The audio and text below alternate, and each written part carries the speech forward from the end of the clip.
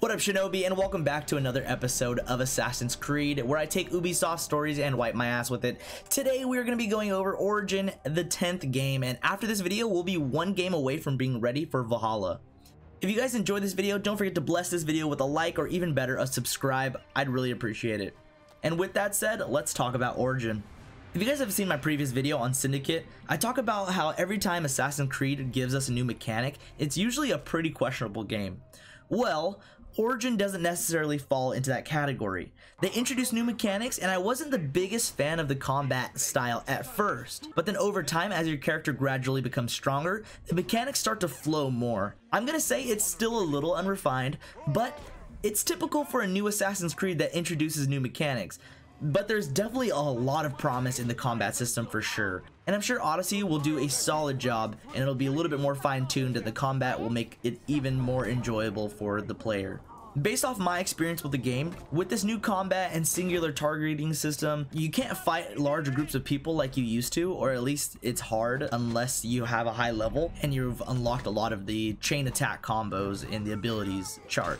There's not a super strong counter button that responds with an automatic attack, but there is a counter that allows you to deflect an incoming attack, opening up a chance to strike. Because of this reason, I did find myself taking the assassin approach, where I kill everyone quietly, which is, I guess, the whole point of the game. But sometimes I just miss fighting an entire army at a time, if anyone can relate to that. Other than the combat, I like a lot of the features that were introduced, like the variety of weapons and how you can collect them as dropped loot from enemies. I think that was a really cool idea. The game did give me really big Destiny 2 vibes. I also love how they took eagle vision literally in this game. You deadass have an eagle whose vision you use. I thought that part was so clever, and I think it was perfectly suitable for this game. I don't know. I thought that was hilarious, using Senu. However, there is one thing I'm starting not to like about Assassin's Creed games, but I'm sure a lot of people don't mind this. So when I was researching Origin and how long it takes to beat because of my Assassin's Creed challenge, I saw that Origin was one of the longer games. On average, it takes about 19.5 hours to beat the main story, or something along those lines.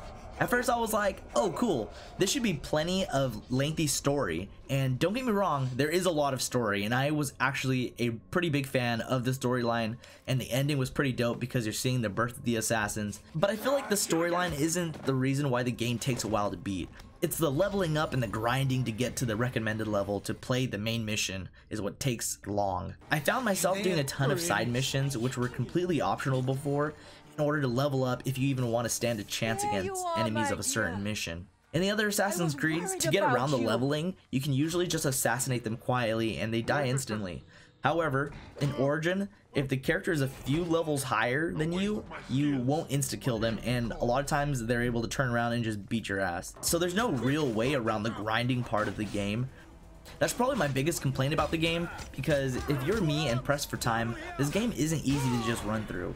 But on the other end, a lot of gamers love leveling up and consistently creating a stronger character, and there's nothing wrong with that at all. In fact, after my Assassin's Creed challenge is over and I finish Valhalla, Origin will be one of the games I come back to finish all the side quests and finish the abilities chart. That concludes today's video. I'm so excited because all that's left is Odyssey, and then we will finally get to play Valhalla. Make sure you guys subscribe and click that notification bell so you don't miss out on that one. Peace out.